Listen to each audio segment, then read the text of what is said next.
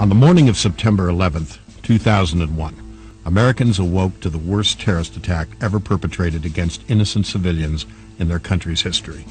The devastating attacks against the World Trade Towers in New York and the Pentagon in Washington, D.C. stunned the nation along with much of the world. President Bush immediately declared an all-out war against terrorism.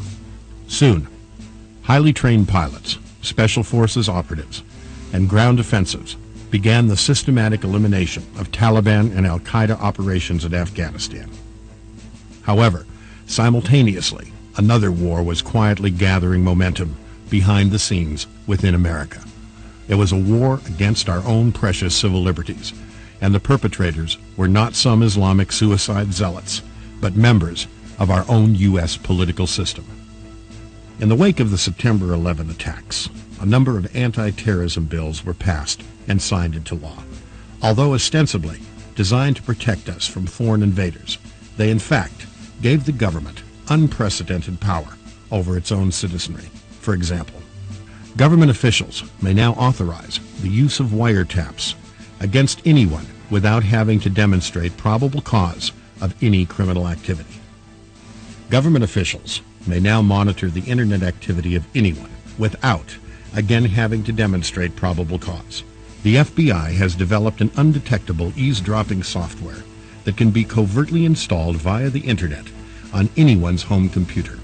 All emails, chat room activities, and website visitations can be recorded. The FBI can now compel business owners to turn over the records of any employee without having to show evidence of a crime. All federal and foreign intelligence services can now closely monitor all financial transactions of anyone without having to notify that person that their records are being reviewed. Government officials can now conduct secret searches of anyone's home or business without their knowledge, even if no allegations of terrorism are involved. Of course, all of these violations of freedom are clearly unconstitutional, yet they remain unchallenged within our judicial system. And although we may not see the widespread use of these laws against American citizens anytime soon, the stage is being set for a future period when the Bible predicts such laws will be used against those who fail to go along with the agenda of the New World Order.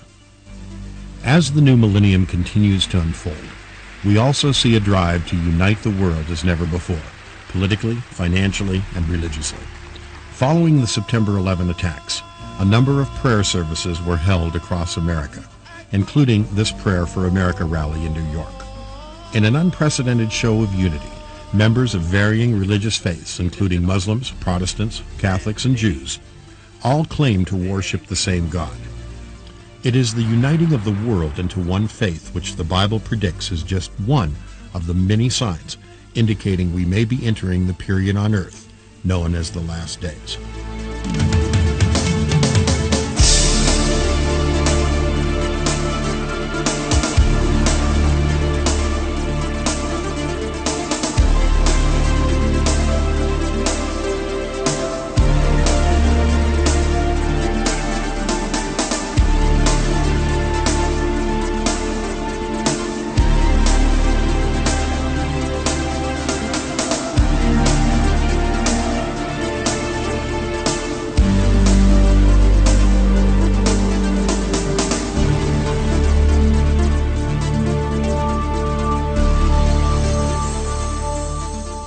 Today, many of Earth's more than 6 billion inhabitants are justifiably concerned about their future. We are surrounded by senseless killings, crime, terrorism, out-of-control diseases, ethnic hostilities, and the ever-present fear of a nuclear holocaust. In seeking solutions, some believe that global unity under a world government is the answer, while others pray for some type of spiritual awakening which would unite all religions. Many cling to the hope that the 21st century brings a golden age of peace and prosperity, where scientific advancements in technology and medicine might conceivably transform the world into a modern paradise. In attempting to predict the future, famous psychics such as Nostradamus, Edgar Cayce, and Jean Dixon have shown themselves to be at least partially accurate. which has encouraged thousands to put their faith in them and pursue similar occultic methods of divination. Today, in record number, people are consulting psychics, fortune tellers, and spiritual mediums of all varieties to find out just what lies ahead. With all the psychic sources available, why do serious seekers still rely on the ancient prophecies of the Bible? Its unparalleled 100% accuracy rate may be one reason. Its claim to be the very Word of God may be another. Yet its writings are so old. Are there any valid reasons to believe they hold any relevance for today's turbulent times? I take the Bible seriously because these 66 books, written by 40 authors over thousands of years, are an integrated message system that has its origin from outside our time domain, and it proves that by describing history before it happens. And there are many examples of that throughout history. But today, we see it happening before our very eyes. The prophetic word is God's sure expression of the calendar of history, and it's the only real way to foresee the future or to understand today's events, far different from the superficial interpretation we get from the news and from pseudo-intellectuals who want to tell us their own theories about it.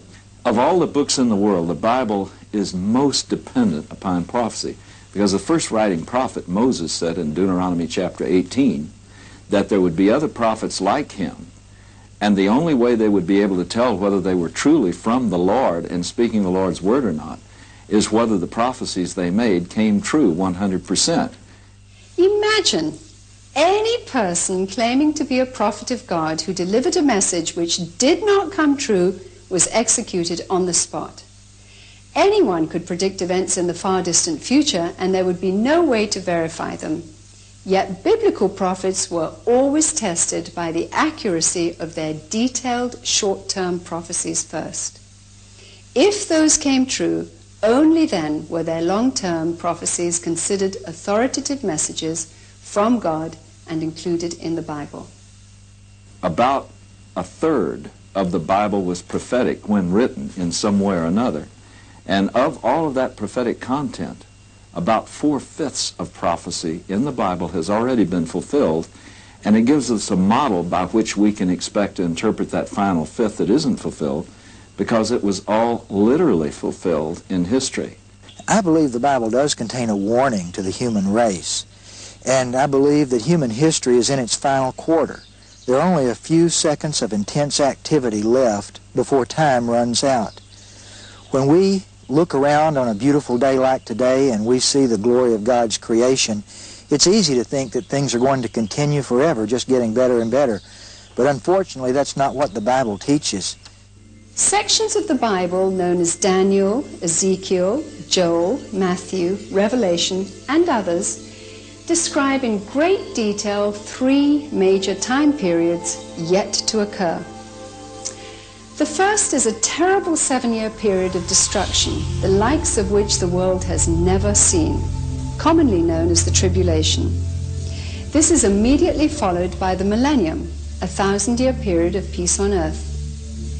Finally, there is the eternal realm consisting of heaven and hell. People's acceptance or rejection of God's message determines their eternal place of residence. The horrifying 7-year period of destruction comes first. As early as 700 BC, biblical prophets warned about this time, telling us that a totalitarian one-world government using political, economic, and religious pressure would attempt to control every person on earth. The concept of a one-world government is going to be sold to the people of the world as being the only answer that's going to be there to save the world. Now, what people don't understand is this is going to be a way to herd the people of the world into a system that's going to be controlled by a very powerful elite. And I think the Bible describes that very, very well. Standing behind a 7-year peace treaty, a global dictator will rise to power through the promises of world peace. He is called many names in the Bible, but the most familiar is the Antichrist, which means in place of Christ. This world leader will be the most popular man that has ever walked the planet Earth. He will be embraced by the whole world as the man of the hour. He's going to bring an apparent peace. He will rise as a finance man, a peacemaker, but emerges as the most powerful dictator that the world has ever seen. He will be a dynamic, mesmerizing public speaker. Apparently, this is the way he will literally sway the world. And it talks about him winning the hearts of the world, not just taking power over them, but he wins their hearts. He convinces them that he is the one who can bring world peace and prosperity and security. He's a convincer. He's able to persuade people like no one ever has before. The Bible also speaks of him as having supernatural powers, doing signs and wonders. He's going to be a very convincing act. He's going to be the most attractive leader. There's a tendency, because of our spiritual orientation, to paint him in evil colors, and that is certainly valid, but it won't be apparent to the secular world. He is going to be the peacemaker. He's going to solve problems that no one has been able to solve to date, and as such will be embraced by the general population. He will be a media man's dream. He's not going to have to shoot his way into power. The people of the world, disillusioned with disorder and bankruptcy and all these individual and intractable problems and drive-by shootings and revolutions and the unmanageable state of world affairs, they will welcome a great world leader, the man with a plan. Every tribe, every tongue, every nation will worship him, not just follow him, but worship him. It speaks of him as being a miracle worker, a person who will appear to be a very good man. In fact, many characteristics of Messiah will be found in him. But I believe that, as Revelation 13 describes, he will be personally indwelt by Satan. He is energized by and the pawn of a final scheme by Satan himself. And it's Satan's attempt to counterfeit the real Messiah in an attempt to thwart God's purpose. This false Messiah is portrayed in Revelation as a rider on a white horse, the first of the four horsemen of the apocalypse. His control of the world becomes so complete that no one will be able to buy or sell anything without his mark of 666 in their right hand or on their forehead. Anyone taking his mark is doomed to spend eternity in hell. All who refuse to take his mark, called the mark of the beast, will be hunted down and killed. He will force all people to take a mark, called the mark of the beast, without which no man will be able to buy or sell. This will probably be linked to a global cashless economy, which will be introduced in the wake of some economic calamity. This is not out of the realm of possibility within the very next few years. A strong government then will be able to control every person on the face of the earth. Because when we spend money, they'll know where we spend it. When we receive money, they'll know when we receive it. Every purchase we make is going to be recorded. Cash is gone. Everything is digital. You start to pay for the groceries. Your number comes up. The lady or the man says, "I'm sorry, but your number's been deactivated." Then you go back to what the Bible says. And he's given power over the money so that people cannot buy, they cannot sell without his mark, without his number, and so on. According to the Bible, these 7 years will be a time of tremendous deception. The world media will promote this global leader and his agenda. During this period, all religions will be considered equal and unite into one compromised worldwide spiritual organization. It's interesting that this coming world leader will apparently be successful at causing a universal one-world religion. That sounds very appealing to the modern mind, but it is directly antithetical to the teachings of Jesus Christ. In order to bring the world together as one, it's going to have to be done with a religion.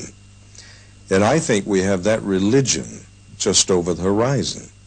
I think it's going to be an occultic religion. It's going to be a pagan religion. It's going to be a religion that will syncretize all of the other religions of the world. We can naturally presume that he somehow is going to bring together the New Age, Islam, Catholicism, the apostate Christian church, and so forth. There's going to be an integration, not only politically and economically, but ecclesiastically or religiously. A second person, referred to as the false prophet, will rise to world power within this organization.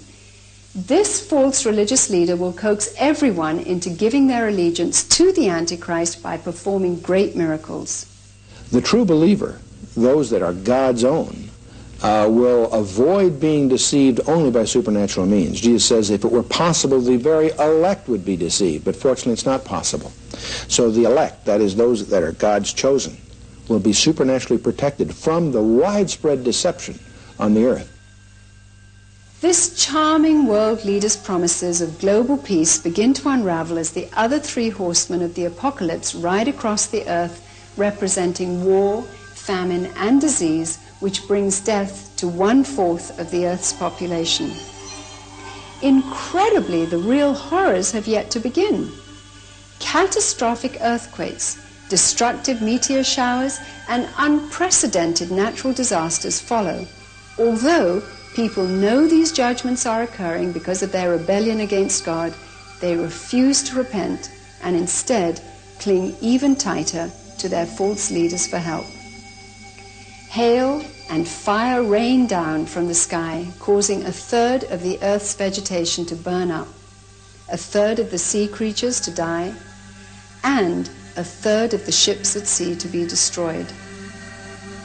1/3 of the fresh water supply becomes poisoned, while the sun, moon, and stars are darkened to 1/3 of their light. In 90 AD, the prophet John saw these future events unfold in a vision from God. He obediently recorded them in the section of the Bible called Revelation. There he describes sadistic creatures not of this earth that come to torment people. Their torture is so bad that people beg to die. As if all this wasn't enough, an army of 200 million kills another 1/3 of the remaining population with fire. During this whole 7-year period of time, there will be earthquakes, volcanic eruptions, tidal waves, natural disasters of every sort, which will produce great devastation throughout the earth. In addition to nuclear warfare and all the horrors that go along with it. There will be plagues, famines, diseases. The Bible says that more than half of the people who will be alive in the earth will die within that 7-year period of time. Man is now saying, I am autonomous. I am master of my own destiny.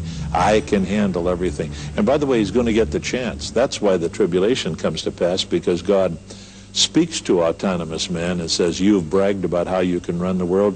Here's your chance. And he runs the world into the ground. Except those days be shortened, there should no flesh be saved. During the first half of the tribulation, 2 miracle-working prophets of God based in Jerusalem tell the world's population why God is judging them. They also proclaim God's free gift of salvation available through belief in God's Son, Jesus Christ. Exactly 3.5 years into the 7-year period, the world leader kills these 2 prophets and enters the rebuilt Jewish temple in Jerusalem. There he demands the entire world worship him as God. Those carrying the 666 mark become infected with awful sores. All sea life dies and the remaining fresh water becomes polluted. People chew their tongues in pain and curse God, refusing to turn from their evil deeds of murdering, stealing, witchcraft, and sex outside of marriage. The worst earthquake in history strikes, leveling the cities of the world. Hailstones weighing more than 50 pounds each rain down from the sky, crushing everything with their devastating impact. Finally, the armies of the world gather together in the Jezreel Valley to instigate the infamous and deadly battle of Armageddon.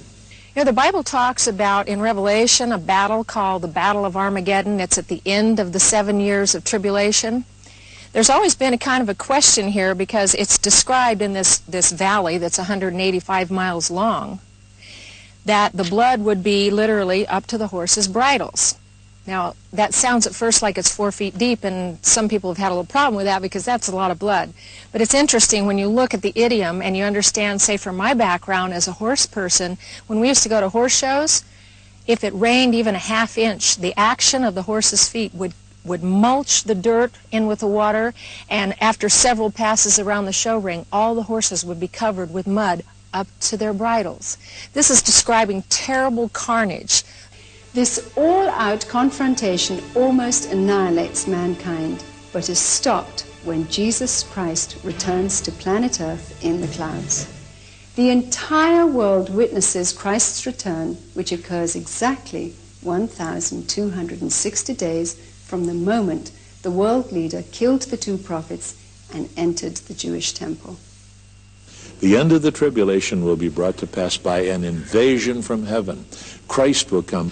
At that time, he will rescue the city of Jerusalem, which is besieged by the armies of the Antichrist, and we will then see the millennial reign of Christ for 1,000 wonderful years in this world.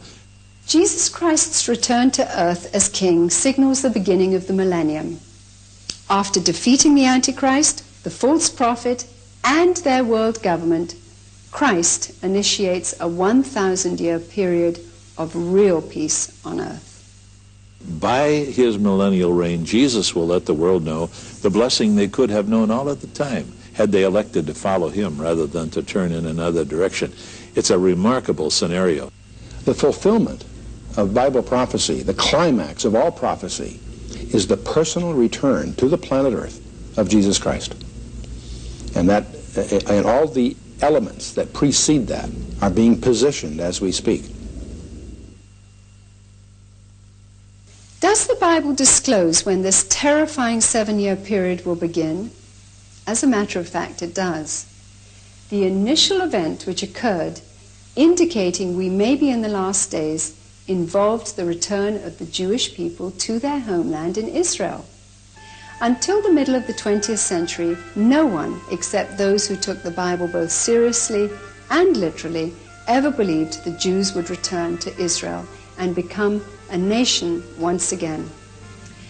But on May the 14th, 1948, after having survived more than 2,500 years without a country, the miraculous occurred.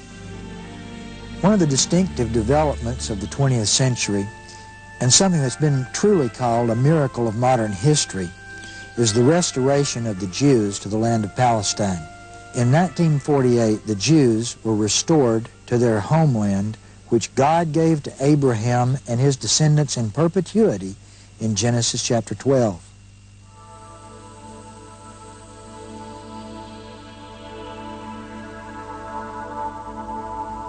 The rebirth of Israel in 1948 was one of the greatest prophetic fulfillments in the history of the world.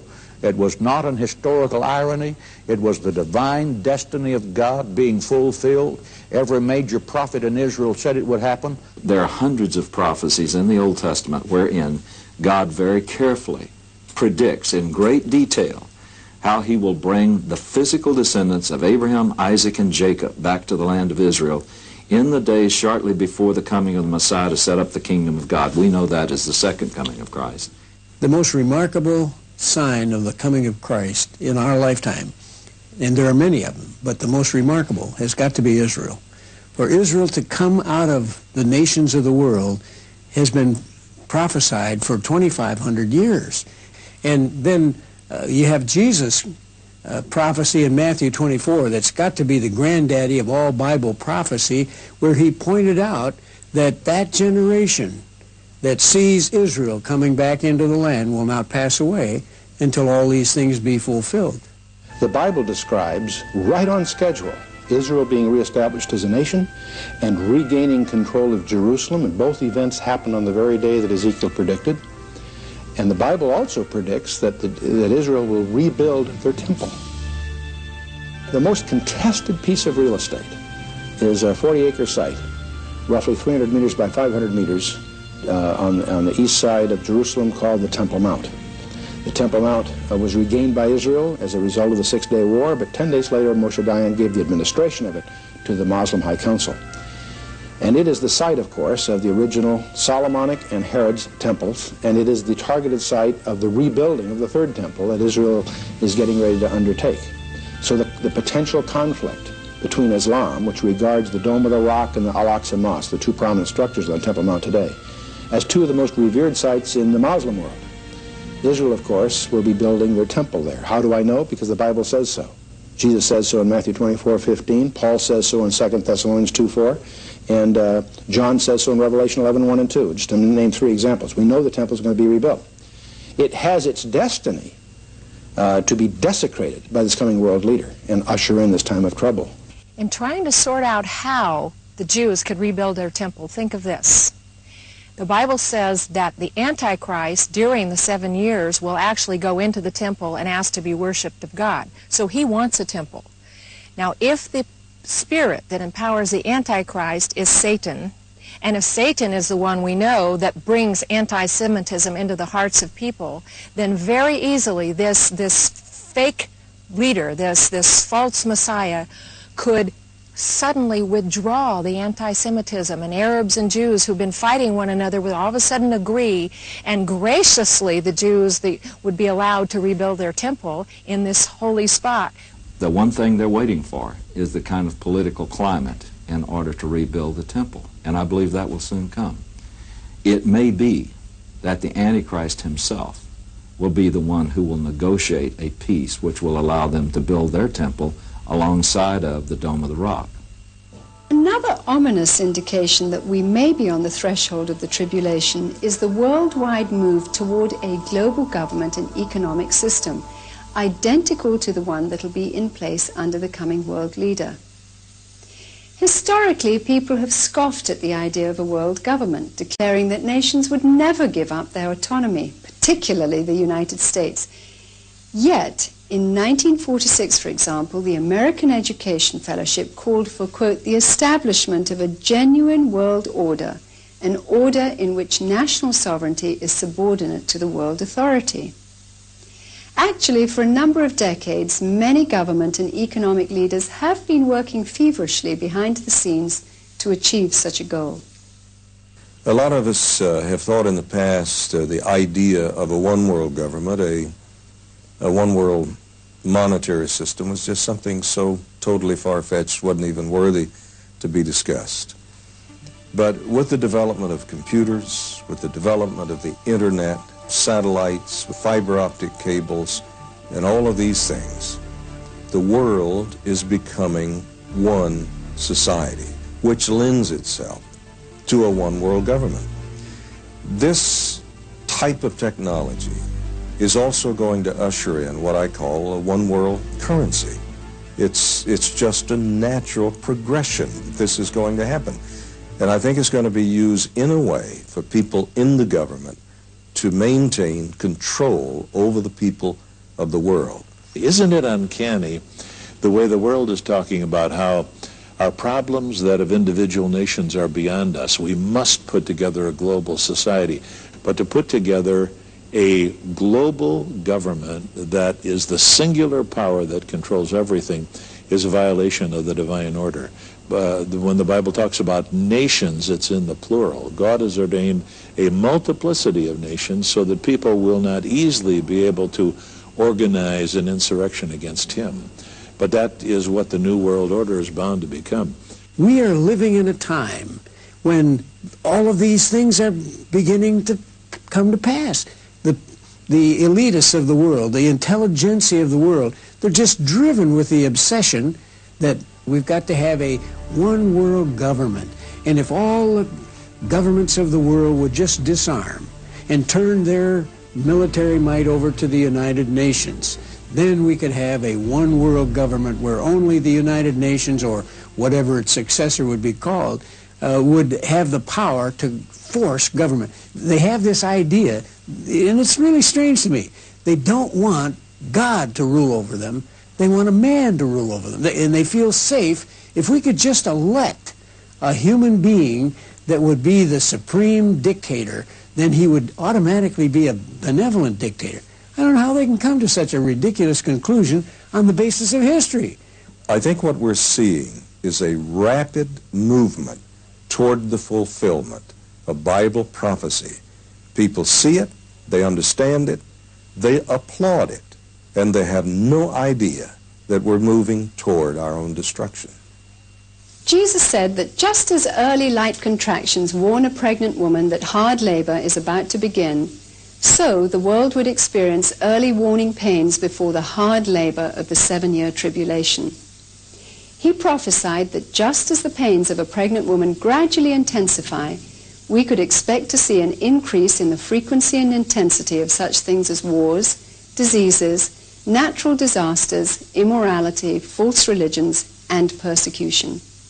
One of the things that Jesus said would happen in the last days was that there would be wars and rumors of wars. Of course, there has always been warfare in human history, but the 20th century has been the bloodiest time in the history of mankind. This has been the most barbaric century in the history of man. This 20th century has murdered about 183 million people. It's incredible what the inhumanity of man to man. And most of it, by the way, has been done by communist dictators. We've seen an increase in the capacity of mankind to inflict destruction unparalleled in human history. You know, there have been 60 million people who've been killed in the 5 major wars of the 20th century, and probably another 150 million have died at the hands of communist persecutors. Who knows how many have died in guerrilla conflicts? And since the advent of the atomic bomb in 1945, mankind has lived in the shadow of nuclear holocaust, which could destroy all life on the earth. Prior to the middle of the 20th century, many of the events described in Revelation could not have been possible except through supernatural means. However, now, with the advent of nuclear and biological weapons, many of these prophesied horrors of mass destruction appear imminent. Mankind has the capacity to inflict the kind of mass devastation and carnage that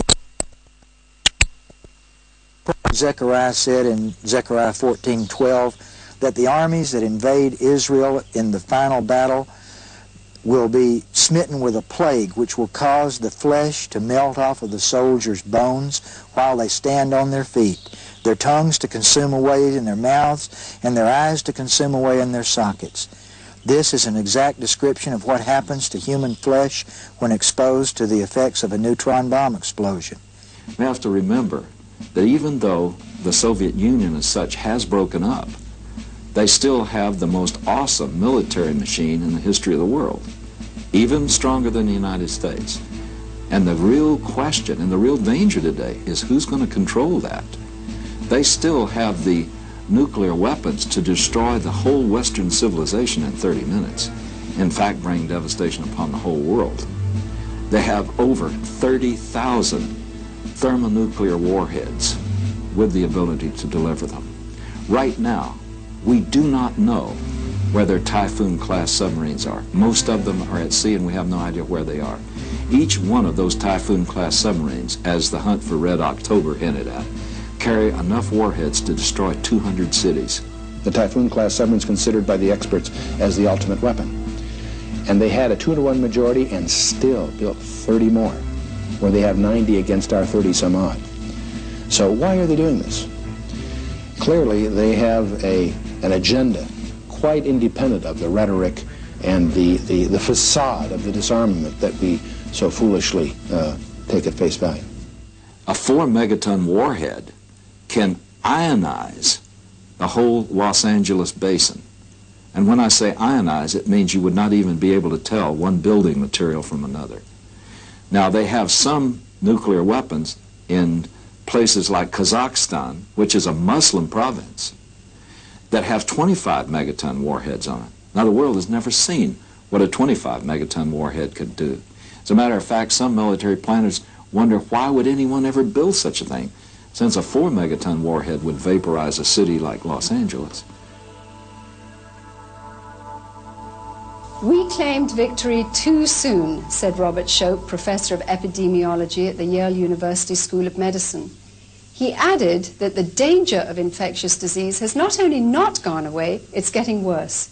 In addition to the out-of-control AIDS virus and the ever-expanding number of hepatitis cases, Deaths during the final decade of the 20th century have skyrocketed from vaccine-immune strains of TB, cholera, pneumonic plague, E. coli, Ebola, hantavirus, and strep A, the flesh-eating bacteria. Incredibly, according to an AP report from Atlanta, more than 2 million Americans each year are infected with the deadly staph bacteria after simply visiting our modern antiseptic hospitals. This results in 60 to 80,000 deaths per year, more than the number of American casualties from the entire Vietnam War. Diseases like tuberculosis, meningitis, pneumonia, and various types of sexually transmitted diseases were thought to have been eliminated with the advent of effective modern antibiotics. But today, they've re-emerged as antibiotic-resistant strains, which are again threatening the human population.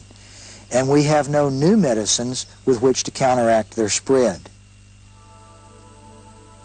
One need only look at the sharp increase in earthquake activity during the latter part of the 20th century to see exactly what Jesus meant when he said these disasters would increase in number and intensity prior to the 7-year tribulation. From 1890 to 1900, there was only one earthquake recorded anywhere in the world with a magnitude of 6.0 or greater. From 1900 to 1910, there were 3 such killer earthquakes. From 1910 to 1930, there were 4. And from 1930 to 1940, there were 5. 13 were recorded from 1940 to 1970. 56 were recorded from 1970 to 1980. From 1980 to 1990, there were 310. And then there was an incredible increase during just the first half of the 1990s when 747 killer earthquakes were recorded. In addition, volcanic eruptions, tornadoes, hurricanes, floods, and famines have all increased with unbelievable and dramatic severity in recent years. The rise in earthquakes is just catastrophic. For example, each decade outperforms the number of killer earthquakes in the decade before it. It's almost like we're getting ready for what Hollywood calls the big one. Well, I got news for Hollywood. According to Bible prophecy, there are 2 big ones coming. And the earthquake shakes of the future are just catastrophic. Jesus compared the way things would be during these prophesied times with the period of the biblical prophet Noah. In Noah's day, the earth's population had become so immoral that the Bible says the thoughts of men were continually evil. Noah tried to warn those around him of the impending judgment of a global flood, but sadly, no one believed. Could the decaying moral climate today be just one more indication that the judgments of the tribulation are right around the corner? Paul to Timothy talks about 18 different signs in the last days, perilous times should come, and then he describes our modern era as far as moral insanity is concerned, how that people will be heady and high-minded and lovers of pleasures rather than lovers of God, having a form of godliness, denying the power thereof, disobedient to parents, and you have the conflict between parents and children and so on. That whole catalog of sins is very specific, and when you read it in the Bible, and you read the New York Times or the Los Angeles Times, you begin to recognize that we are living in the fulfillment of those very days, the attack on our moral culture. I think what we're seeing in America is a very definite decline in the culture into a coarseness, almost into what I would call a new dark ages. Dr. Francis Schaeffer, in his speech many years ago, made the statement that we are now living in a post-Christian era. This is being brought about through the major universities of America. It's being brought about by a left-leaning, secular, humanistic media. The Christian value system has been basically marginalized in our society as not being the basis for right thinking, morality, etc. We live in a culture that has forsaken God and is reaping the consequences. You know, in America, in the early 1960s, we expelled God from our public schools, and we ruled that the Ten Commandments can no longer hang on the courthouse wall. Should we be surprised then to find that years later our children grow up without a moral basis to their lives? The moral breakdown, I think, is driven a great deal by the assault on the family that's coming from the homosexual community and what we might call the free sex movement in this country. Sexual sins are one of the major causes in any society for a breakdown of that society. We are in a moral freefall, and the only thing that can turn our society around is the preaching of the Word of God without compromise. The sheer number of false religions available to the spiritual seeker today is staggering. There was an explosion of sorts during the latter part of the 20th century as Eastern religious ideas wrapped in Western or even Christian terminology poured into our culture. The resulting so-called New Age movement became the vehicle for the proponents of the coming one world religion. It's interesting that today, among all the major movements, we see a trend, a drive towards a universality of religion. The New Age is the current packaging of some of the old ideas that originally started in Babylon, but today it masquerades under new trappings called the New Age. What we're called mediums are now called channelers and so forth. We see all kinds of movements in Islam, in Catholicism, in the classical Protestant denominations, and the New Age, groping for common ground. One of the great characteristics of the end time will be spiritual deception that will come upon people. There will be events that will mislead people, but the basic form of spiritual subversion that will come upon the world strongly is doctrines of demons, false doctrine. And it seems to be a characteristic of troubled times like these that false messiahs grow out of the circumstances of life and are quickly accepted by people who are looking for something to believe in, something to trust, and something to commit their lives to. Religious leaders from all over the world, including Christians, Buddhists, Hindus, snake worshippers, and witch doctors, joined together with the Pope in Assisi during the late 1980s to pray for political world peace. In 1992, at the Interfaith Gathering of Peace in St. Louis, similar leaders gathered together for the purpose of uniting all religions in order to solve the world's political problems.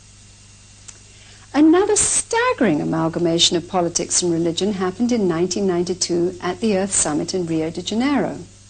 The United Nations Secretary General asked all participants to return to the ancient religion of earth worship under the guise of saving the environment. Similarly, a gathering of political, media, and religious leaders from around the world met in San Francisco in 1997 under the direction of the ex-Soviet Union Premier Mikhail Gorbachev to once again find a way to merge the world's religions into one in order to save the environment. The new religion is going to be a religion of the earth.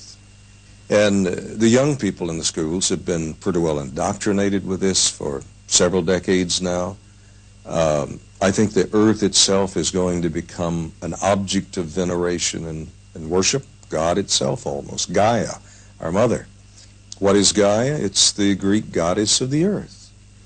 And the world is going to come together for one reason, and it's going to be to save the earth, to save Gaia, our mother. One may wonder how thousands upon thousands of dissimilar religions from all around the world could ever be rolled into one. It may be just this simple. Historically, people who have refused to acknowledge the one true Creator God have always worshipped the creation instead. Whether it be the sun or stars, idols of wood, the earth, or man himself, the principle is always the same. They venerate the creation rather than the Creator. The coming world religion will not be a set of beliefs per se, but an organization whereby all beliefs will be tolerated, with the exception of those who believe in the Bible. God will be whatever you want him to be. To worship Mother Earth as God or the Antichrist as God will seem perfectly natural and logical. There is one thing in the world today that is a very definite deterrent to the advancement of this world religion, and that's Christianity. Christianity does not worship the earth, it's a creation. Christianity does not worship the tree, it does not worship the animals. Man is created by God, the earth is created by God, they're all products of the creation of God. Perhaps the most horrific sign of the times is that many Christians are being snared by the ecumenical movement. They seem quite willing to jettison their belief in God's truth and compromise their faith in the name of world peace. This is precisely what Jesus predicted would happen prior to the tribulation. As the movement to merge all religions into one presses forward, so does the intensity to persecute Bible-believing Christians. Christians who give honor to the one and only Creator God and who love His Son Jesus Christ are considered misfits by globalists. The plan to, quote, re-educate or eliminate these people is already in full swing. During the 1990s alone, the persecution of Christians in countries such as Sudan, Cuba, China, Iran, Indonesia, and Nigeria resulted in millions being enslaved and massacred. In more than 60 countries worldwide, Christians are harassed, arrested, tortured, and executed for simply believing the Bible is true. Throughout the world, more than 200 million Christians live in daily fear of the secret police or their government. One of the things that has to come before a society persecutes members of its society is that those people have to be marginalized. They have to be shown as swimming against the stream of the popular culture. And in painting these people as being ones that maybe are holding back what some believe is the advancement of culture, the call is picked up by the media, it's picked up by the educational establishments, and people who believe in biblical truths are shown to be not good for America, but shown to be mean-spirited. He's shown to be a very evil person and very hypocritical, and as they love to say, going around trying to impose his values on everybody else. So I think we've gone through the marginalization process here in America, and we are going through the demonization process. And once that happens, then it's going to be culturally correct to persecute. Now, in order to get rid of those people who will not go along with the new religion, they have to be demonized, they have to be marginalized, they have to be persecuted. Eventually, if they'll not succumb, they have to be killed. Now, if people say this is far-fetched, just keep in mind, within most of our lifetime, we've seen Adolf Hitler kill 6 million Jews. We've seen Joseph Stalin kill probably 40 million. We've seen China, other millions. So to tell me that these kind of atrocities won't happen is to simply close your mind. But I see the first winds of this kind of persecution coming in America. You know, as we survey what's going on the horizon in every segment of our world, whether it's Russia arming its Islamic friends to attack Israel, whether it's in the emergence of a world super government in Europe, as the Bible talks about, or whether it's the regathering of the Jews in Israel, the rebuilding of the temple, every one of these details, it's not as if it's any one thing. It's the orchestration of all major themes the Bible talks about, leads to a world climax in our lifetime. The question is, what do you do about it? It's interesting to watch. It's breathtaking to realize that we have a message from outside time laying it all down before it happens. But why? What's the response? It all sets the stage for the return of Jesus Christ. And what it really means, it's time to get serious about the Bible. Christians who believe the Bible to be the authoritative Word of God and look forward to the return of Jesus Christ are watching with excitement as many ancient prophecies continue to unfold before their eyes. However, for those who disrespect the biblical point of view, The nearness of the 7-year tribulation period produces panic and fear. A decision must be made to either ignore the innumerable signs and accept the consequences, or respond to the Bible's warnings before it's too late. You know, this is something that can frighten people, but it shouldn't. There's no question but what the whole prophetic scenario is coming together right before our eyes. But I feel that that should help people see that, number one, the Bible is true, because we can see that what it predicted is actually, in fact, coming true, just as it has in history. But I think it also should, first of all, make us stop and think, do we really know Jesus Christ as our Savior and Lord? He took our place and bore the judgment for every sin that we'll ever commit. And because of that, he purchased a pardon with our name on it. But we must claim that pardon by faith. We must receive it by faith in order for it to be valid. And it's something that must happen by a deliberate choice at a point of time. And I believe that is what is most important for people today, especially in the light of what we see happening. The important issue is your position in Christ, because we're leading to a climax in human history in which he is the central actor. Not this coming world leader that's going to deceive the world, but Christ himself. How do you find out about it? From the Bible, taking it seriously, doing your homework. And around that, your eternal destiny hangs. But I believe right now is the important time to just say, thank you, Jesus Christ, for dying for my sins. I accept the gift of pardon that you purchased for me. That changes a person's eternal destiny right there. He receives a spiritual birth that gives him the ability to desire and want to follow the things God wants him to do from that point on. And so I would ask you, have you responded to that invitation? Have you said, yes, I believe you died on that cross for my sins. Lord Jesus, come into my life. That's the greatest decision you can ever make.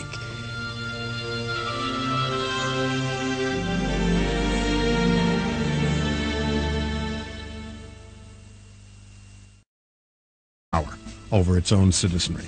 For example, government officials may now authorize the use of wiretaps against anyone without having to demonstrate probable cause of any criminal activity.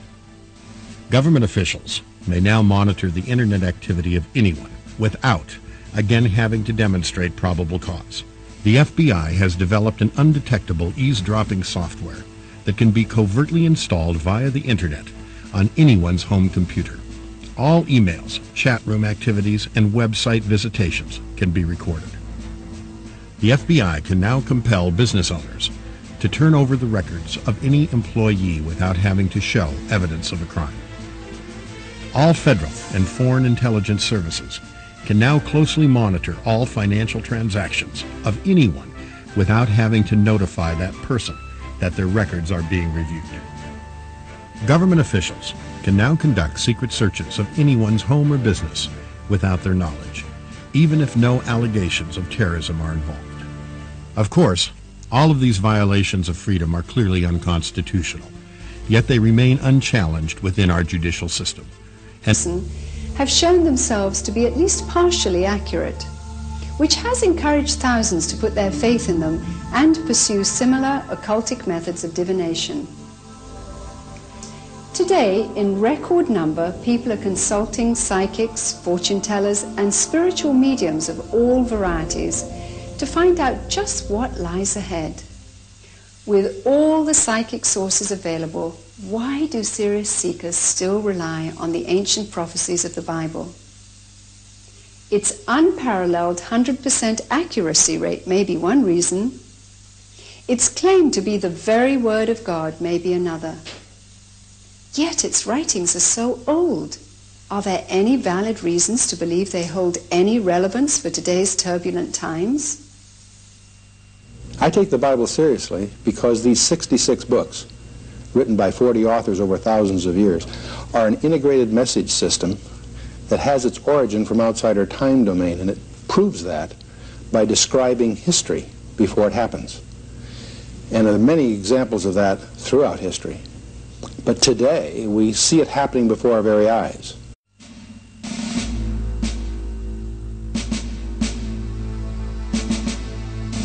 On the morning of September 11th, 2001, Americans awoke to the worst terrorist attack ever perpetrated against innocent civilians in their country's history.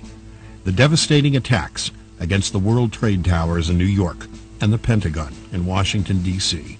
stunned the nation along with much of the world. President Bush immediately declared an all-out war against terrorism. Soon, highly trained pilots, special forces operatives, and ground offensives began the systematic elimination of Taliban and al-Qaeda operations in Afghanistan.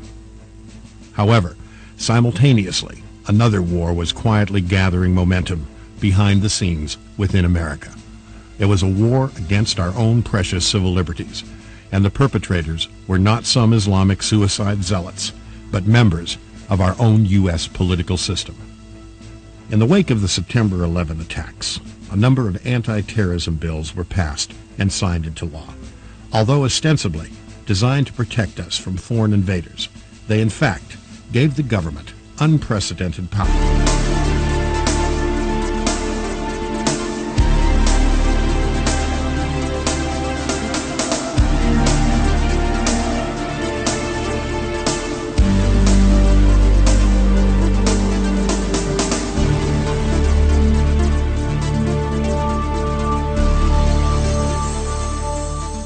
Today, many of Earth's more than 6 billion inhabitants are justifiably concerned about their future. We are surrounded by senseless killings, crime, terrorism, out-of-control diseases, ethnic hostilities, and the ever-present fear of a nuclear holocaust. In seeking solutions, some believe that global unity under a world government is the answer, while others pray for some type of spiritual awakening which would unite all religions. Many cling to the hope that the 21st century brings a golden age of peace and prosperity, where scientific advancements in technology and medicine might conceivably transform the world into a modern paradise. In attempting to predict the future, famous psychics such as Nostradamus, Edgar Cayce, and Jean Dictatura. And although we may not see the widespread use of these laws against American citizens anytime soon, the stage is being set for a future period when the Bible predicts such laws will be used against those who fail to go along with the agenda of the New World Order. As the new millennium continues to unfold, we also see a drive to unite the world as never before, politically, financially, and religiously. Following the September 11 attacks, a number of prayer services were held across America, including this Prayer for America rally in New York. In an unprecedented show of unity, members of varying religious faiths, including Muslims, Protestants, Catholics, and Jews, all claim to worship the same God. It is the uniting of the world into one faith which the Bible predicts is just one of the many signs indicating we may be entering the period on earth known as the last days.